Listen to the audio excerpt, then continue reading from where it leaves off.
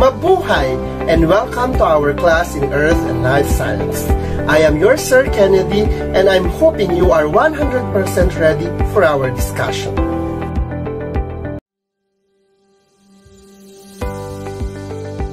Unifying themes in the study of life. We live in one environment where humans and animals are interrelated. The unifying themes of life give us an idea of how each of these themes contributes to the connection and interaction of living organisms and their environment. Before we proceed with our discussion, let us first look upon the most essential learning competency for our topic. Describe how unifying themes like structure and function, evolution and ecosystems in the study of life show the connections among living things and how they interact with each other and with their environment. We hope that right after this video, you have already acquired the necessary competency needed. So let us proceed with our discussion. Earth is the home of organisms, including animals, plants, and microorganisms. They are found in the different parts of the planet. The ecosystems include living organisms, which are the biotic factors, like animals, plants, insects, and bacteria, as well as the non-living components, which are also known as abiotic factors, like the rock, soil, water, and sunlight. Non-living things are classified as inanimate objects that may influence, alter, or impact the life of biotic factors. These abiotic factors are essential to biotic factors in different ways. Unifying themes of life. The unifying themes connects the different subdisciplines that make biology as a science. In addition to, the living organisms differ from non-living organisms in various aspects.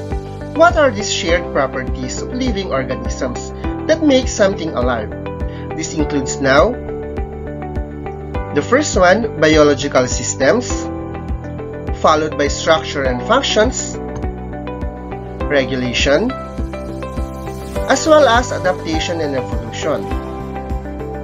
It also includes heredity, reproduction, interaction and interdependence. It also includes energy and life, as well as scientific inquiry and science, technology, and society. So let us discuss them one by one for a better understanding.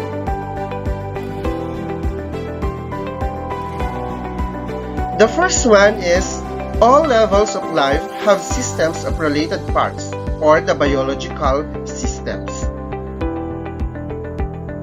A system is an organized group of interacting parts. A cell is a system of chemicals and processes. It is the basic unit of life. A body system includes organs that interact. An ecosystem includes living and non-living things that interact. Let us take the human body as an example. As you can see in the illustration, these are some of the systems that comprises the human body. There is the respiratory system, the immune system, the reproductive system, the nervous system, the cardiovascular system, as well as the digestive system, among other systems of the body. A system consists of related parts that interact with each other to form a whole. It has different parts, but each plays a significant role for the whole to function as one. Without the help from each other, it cannot fully perform its function.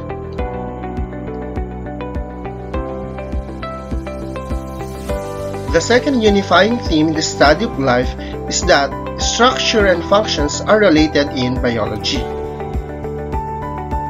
Structure determines function. The structure is the shape of the object, as well as the function is the object's specific role. The function of an organism or a part of an organism greatly depends on its form and structure. It is related to how it works. An example of this is the webbed foot of a duck, which helps the duck swim and search for their food underwater. Other birds have different structures of feet used for perching and grasping food. The third unifying theme in the study of life is that organisms must maintain homeostasis to survive in diverse environments, or simply as regulation. Homeostasis is the maintenance of constant internal conditions. All living organisms must live in a stable environment. The different organ systems help control the internal environment and maintain normal processes such as heart rate, body temperature, and fluid environment of cells. Organisms maintain a balanced internal environment within the limits that sustain life. When it is warm, skin pores open to release sweat as the body's way to cool down. When it is cold, skin pores close to conserve heat. Although different organ systems perform individualized functions, they work together to achieve a coordinated goal, and that is to keep the organism alive. Evolution explains the unity and diversity of life, or simply as adaptation and evolution. Evolution is the change in living things over time. The genetic makeup of a population of a species changes.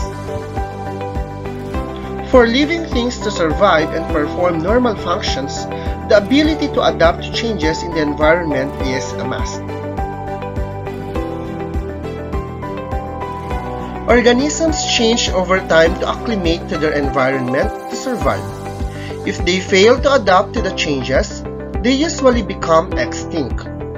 The Baiji white dolphin, for example, became extinct due to diminished food supply, and in addition to that, the population caused by human activities.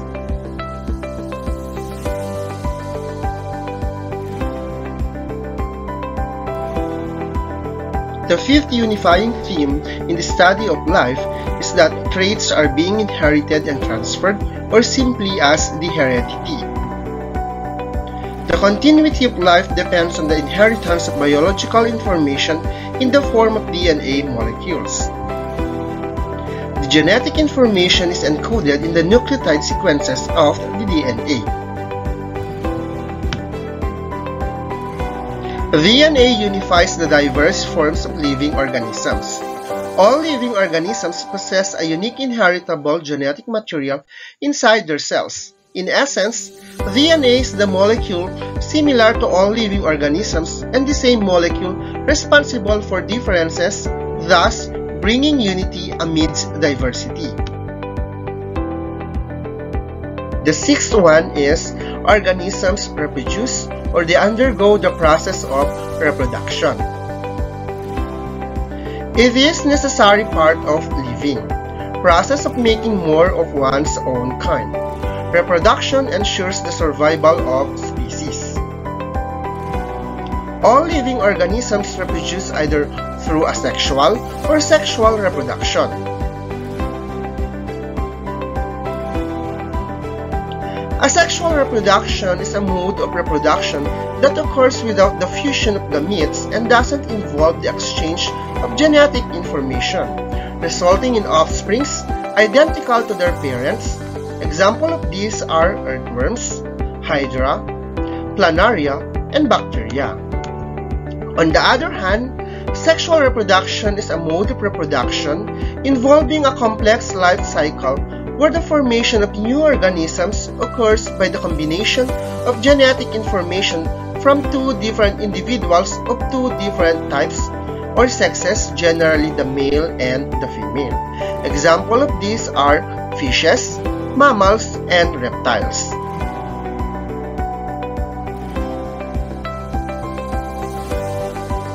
Organisms are interdependent with one another, or interaction and interdependence. Organisms have evolved to live and interact with other organisms. Ecology deals with the interactions of living organisms with one another and their environment. All organisms in an ecosystem depend upon each other. If the population of one organism rises or falls, then this can affect the rest of the ecosystem. Biological organization is the hierarchy of complex biological structures and systems that define life using a reductionistic approach in order to see the interaction and interdependence of one organism to another and to its environment as a whole. The traditional hierarchy, as detailed in the illustration, extends from atoms to the biosphere. Another unifying theme in the study of life is that organisms acquire and process energy. Living organisms use a source of energy for their metabolic activities. Some living organisms capture the light energy and convert it into chemical energy in food. Some living organisms use chemical energy stored in molecules obtained from food. All living organisms need energy to grow and reproduce, maintain their structures, and respond to their environments. Metabolism is the set of life-sustaining chemical processes that enables organisms to transform the chemical energy stored in molecules into energy that can be used for cellular processes. Most energy comes from the sun, either directly or indirectly.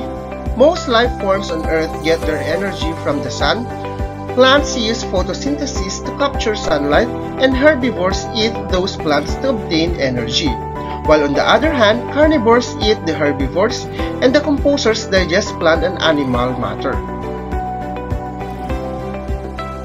Another unifying theme in the study of life is scientific inquiry. The process of science includes observation-based discovery and the testing of explanations through the hypothetic deductive. We usually use the scientific method in conducting scientific inquiry or experiments. Scientific credibility depends on the repeatability of observation and experiments. And the last one is science, technology, and society. Many technologies are goal-oriented applications of science. The relationships of science and technology to society are now more crucial to understand than ever before.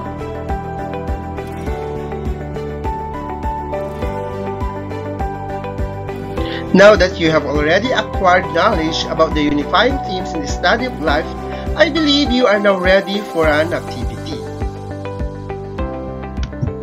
Our activity is entitled as Name It, and what you are going to do is name the unifying theme based on the given illustration. Choose your answer from words inside the box. You are given 5 seconds to answer every item. For item number 1, what is depicted in the picture?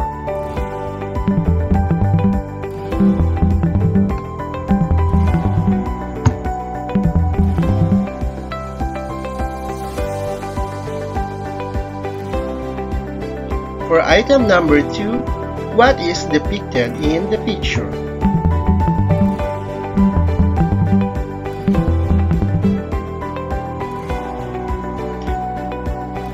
For the third item, what is your answer?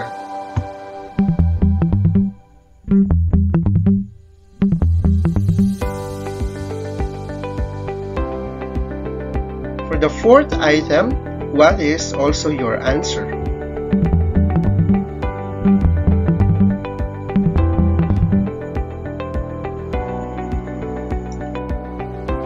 For the last item, what do you think is being depicted in the illustration?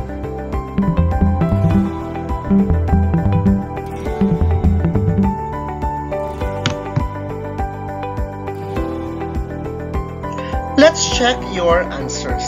See to it that you exercise the policy of honesty when checking your answers. Let us see if you've got the correct answers. For number 1, what is being depicted in the picture is cell. For number 2, the depicted picture is evolution. And for number 3, the answer is interaction with the environment. And for number 4, the answer is form and function. For the last item, the answer is energy and life. So I hope you perfected our short activity for you to say that you really understand our discussion. For more activities, exercises, and assessment, you may answer other activities, exercises, as well as the assessment that are included in your module, or answer the prepared activities, tests, or performance tasks given by your teacher. Guess it's time to say goodbye for now, my dear learners. See you next time for more discussions on Earth and life science. Once again, this is your Sir Kennedy, always reminding you, stay healthy and stay safe.